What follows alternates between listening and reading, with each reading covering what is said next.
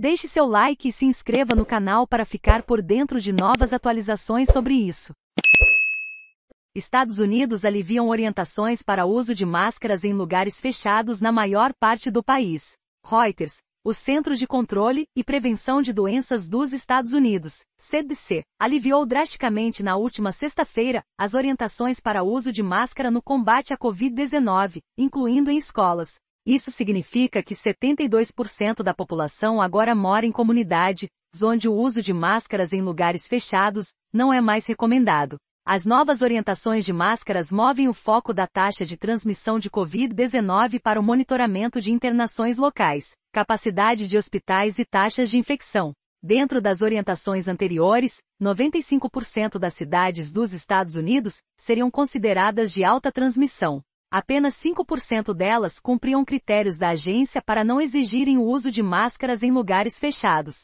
Estamos em uma posição mais forte como nação, com mais ferramentas para nos proteger e para proteger nossa comunidade da Covid-19, disse a diretora do CDC, Rochelle Walensky, em uma entrevista coletiva na sexta-feira. Ela citou a disponibilidade de vacinas e doses de reforço, mais acesso a testes, a disponibilidade de máscaras de alta qualidade e o acesso a novos tratamentos e melhor ventilação. Com ampla imunidade da população, o risco de doenças graves é agora, em geral, menor, disse Walensky. Essa medida chega no momento em que a onda de infecções do coronavírus causada pela variante Omicron diminui substancialmente nos Estados Unidos, e estados como Nova Jersey anunciaram planos para suspender a obrigatoriedade de máscaras em escolas e outros locais públicos nos próximos dias.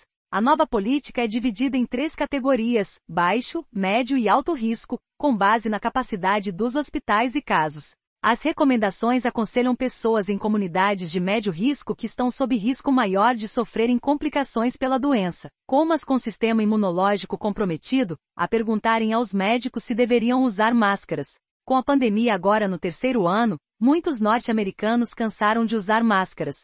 Além disso, estudos têm mostrado que, para pessoas vacinadas, a infecção com a variante Omicron foi menos grave e menos provável de causar internação e morte do que versões anteriores do coronavírus. Ainda será necessário usar máscaras em aviões, trens e ônibus e em aeroportos e estações de trem. Essas exigências expiram em 18 de março, e o CDC as revisitará nas próximas semanas, afirmou Walensky. As novas orientações se aplicam independente do status de vacinação.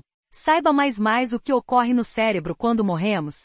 Cientistas já têm uma resposta mais pedra da morte. Do Japão se parte depois de quase 1000 anos mais 17 sinais de que você está em um casamento, ou relação infeliz mais 10 coisas que os pais fazem em público que envergonham os filhos mais homem ateia fogo em usuário de drogas em Belo Horizonte mais veja quais foram os carros mais roubados em SP mais após dizer que Gustavo Lima é pai de sua filha, mulher pode ser processada mais horóscopo. Confira a previsão de hoje para seu signo mais um gêmeo se tornou vegano, o outro comeu carne.